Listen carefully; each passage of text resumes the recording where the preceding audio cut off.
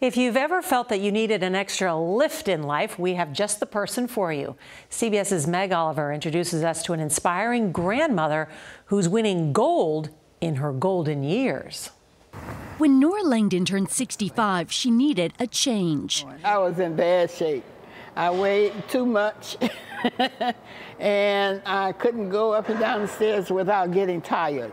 Langdon went to Royal Oak Gym in Michigan and asked Art Little to train her in powerlifting. When you first met Norah, did you think a world champion was standing before you? No, ma'am. Little was hesitant, but Langdon was hooked, determined to master all 3 events in the sport. She trained for 2 years before competing.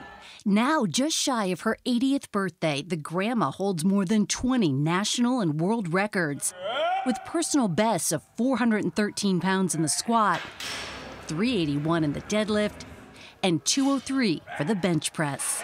She upped the game not only for people her age, but for everybody. The young people, they get involved because of her.